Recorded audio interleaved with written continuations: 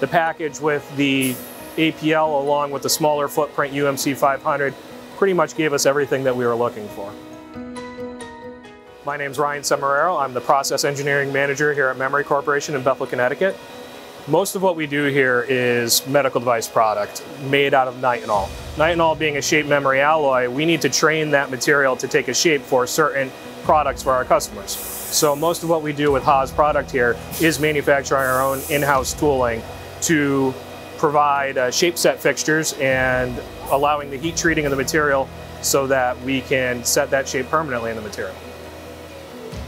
It's highly critical that we have centrality right and everything is fixtured very properly so that as we're rotating around, we have many features that need to be on center for our final product to meet inspection criteria. The final product that is made with these fixtures is highly technical in nature, and each part is 100% inspected for all features.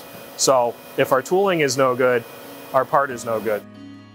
We chose the UMC-500SS because we needed something with 5-axis capability, and the UMC-500 gives us that compact package for the size of parts that we need. We bought this machine with the automatic part loader for one of our high volume products.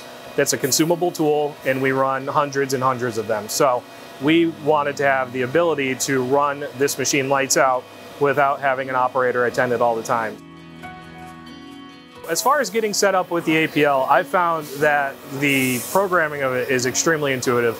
Within the Haas control, it walks you through everything step by step so that there's really no question about how to program this machine for picking up, loading, and unloading parts. I was able to be up and running very quickly. This product that we're running right now was previously done on another 5-axis machine we have in our machine shop. That has been a manual one-up operation driven by our tool makers.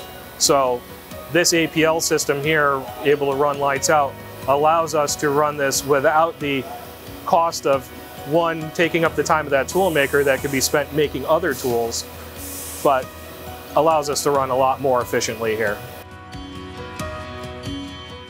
We have very limited footprint here. That's why we have the Haas CM-1 machines. They're very capable and don't take up too much of our floor space. The travels on the CM-1 are perfect for us. We don't need anything more than that, and we're able to put multiple parts in the machine at a time and effectively get the throughput that we need. The other things that we like about it is the high-speed spindle. We have one machine with a 50,000 RPM spindle and one machine with a 30,000 RPM spindle. This really comes into play when we do very small features where we will run small end mills down to about 8 thousandths. For any of our production machines we're buying now, any machine we buy from Haas, we outfit with the Renishaw probe and the non-contact laser tool setter. The laser tool setter is great for the small tools that we have. It also will enable us to do tool breakage detection and things of that nature for running redundant tooling.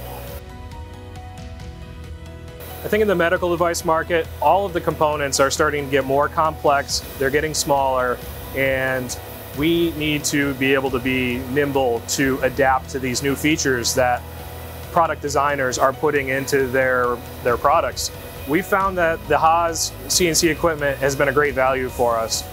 We're generally able to get our equipment in quickly, and the value is there so that we could be turnkey without a ridiculous price tag that it might take to do something like this, a fully automated CNC milling system.